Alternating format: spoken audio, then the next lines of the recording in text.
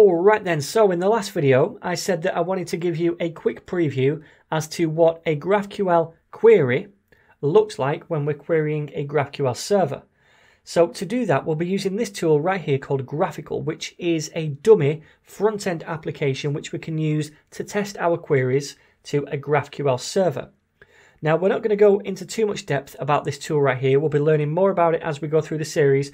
We're just going to use it so that you can get a feel of how these queries from the front end look. All right.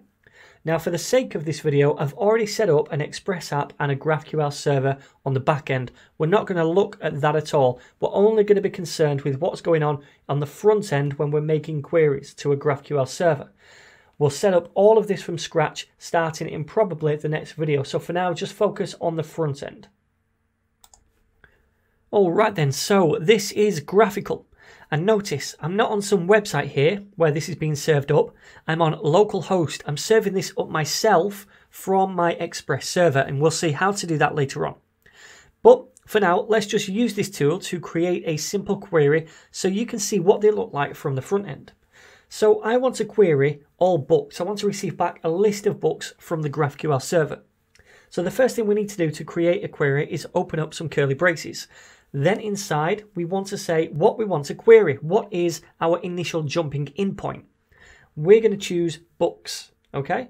Now, what do we want from each book? Well, I want the name of the book. I also want the genre of that book.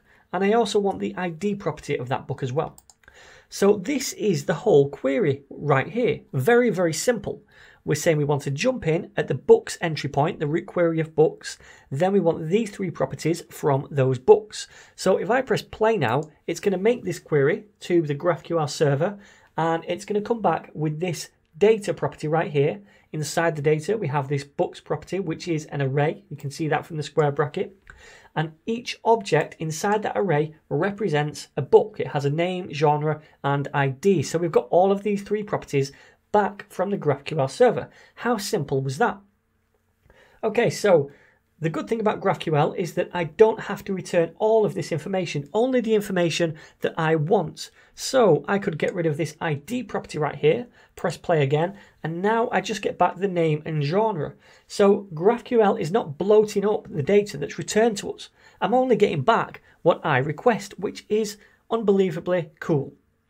Now, another great thing about GraphQL is that inside the same query, we can request relational data. We don't have to make an additional query. We can just nest that inside here. So say, for example, I want the author of this book, or each book rather, then I'd say, okay, I'm going to nest the author query as well inside here. And from each author, I want to get back the name of the author, the age of the author, and that will do, in fact. So if I press play now, we're going to get the books, and then down here we see we have this property author in each book, and that opens up a new object because it's a relational data type. It's not stored inside the book, so it's given us back another object for that, where we have the name and the age of the author for each one of them. Okay, so that is really cool. This is how simple it is to make requests from the front end using GraphQL. Now, I just want to open up my DevTools by pressing F12, and I've gone to network right here just so you can see these requests being made. So we see nothing at the minute, but if I press play again, then we're going to see this request right here. So if we open it up, and inside headers, if you scroll right to the bottom, you're going to see the request payload. So you can see right here, this query property is just what looks like a string. There's nothing overly special about that string. The special part happens when the GraphQL server receives that string, and it can parse it so that it understands that string and knows what data to return, how to walk the graph, how to grab the information that we've requested, and then how to return it to us in the client, in the browser.